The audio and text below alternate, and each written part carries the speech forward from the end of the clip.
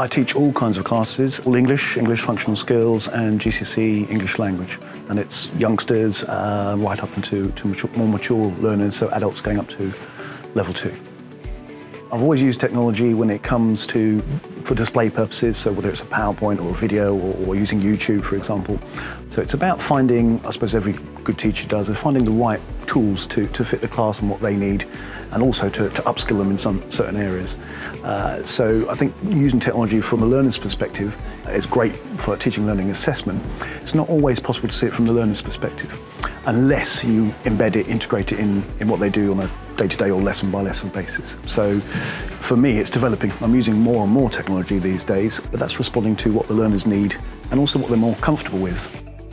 The enhanced system, what I like about it, it's very easy to use. It's a bit an old-fashioned phrase these days, I think, but it's very user-friendly. It's very easy to have an understanding of what you need to do in each module.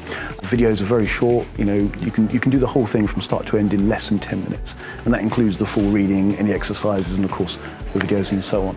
And it's convenient. You know, you can access it any time, day and the night. You can do it in your own time. For me, myself, once I got into the pattern of using it, then I did 3 or 4 or 5 modules all in one sitting, and then came back after a week or 2 and did 1 or 2 extra.